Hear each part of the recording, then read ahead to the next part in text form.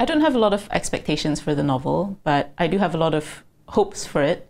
And the biggest of those hopes is that my fellow Bruneians will read the story, will like the story, that would be ideal, but also that they will see something in the story that reflects their experience of Brunei in some way, that reflects either their experience or their experience of Bruneian history in some way. That would be my greatest hope for the story.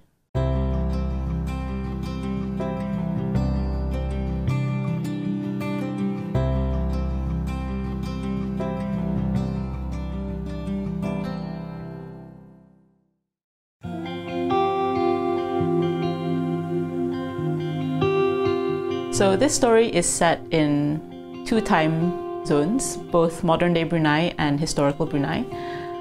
It's the story of a man called Lisan, who's a fisherman and who comes from the water village and who has always believed that he's descended from royalty.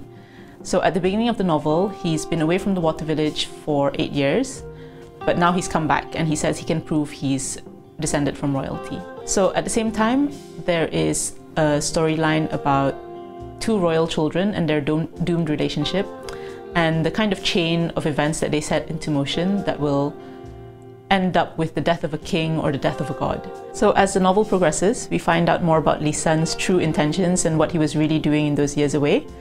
And we also unravel the story of those doomed royal children and the god that they called forward.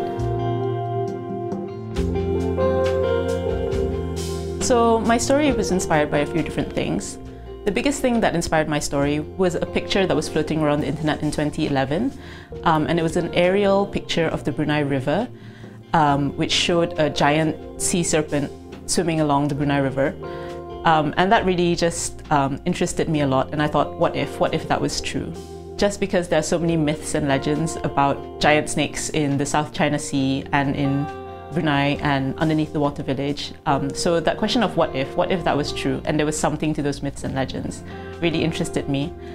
The second thing that inspired my story was Bruneian history, these fragmented bits of Bruneian history. Two stories in particular caught my imagination. The first was a story of the 17th century civil war in Brunei. There was this guy, Sultan Abdul Hakul Mubin, and one of the stories about him is that he was a usurper to the throne. And he loaded the crown jewels and the royal regalia into a cannon and shot them into the Brunei River rather than yield the throne. And I just thought that was always a very picturesque image for me. At the same time, there's also a story about these royal children who were caught sinning and were sentenced to death via underground burial. They were given enough supplies for about 40 days. And basically when the smoke from their cooking fire from that underground room ran out, that meant that they had run out of supplies and so they didn't have anything else to cook. And the story of these royal children is actually memorialized in Bandar Seri Begawan, which is the capital in Brunei. And so the tomb sits in this parking lot in Brunei and you can read the story of those children there. So I deliberately didn't try to find out too much more about these stories, simply because I wanted to kind of connect them myself. They were all really suggestive stories and suggestive images, and I wanted to I guess I enjoyed playing with the idea of what if they were all connected and how could they be connected.